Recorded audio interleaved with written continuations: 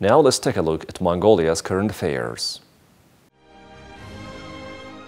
A political consultative meeting between Mongolia's Ministry of Foreign Affairs and the Federal Department of Foreign Affairs of the Swiss Confederation occurred on June 5, 2024 in Ulaanbaatar, Mongolia. Both sides commemorated the 60th anniversary of diplomatic relations between Mongolia and the Swiss Confederation during the meeting.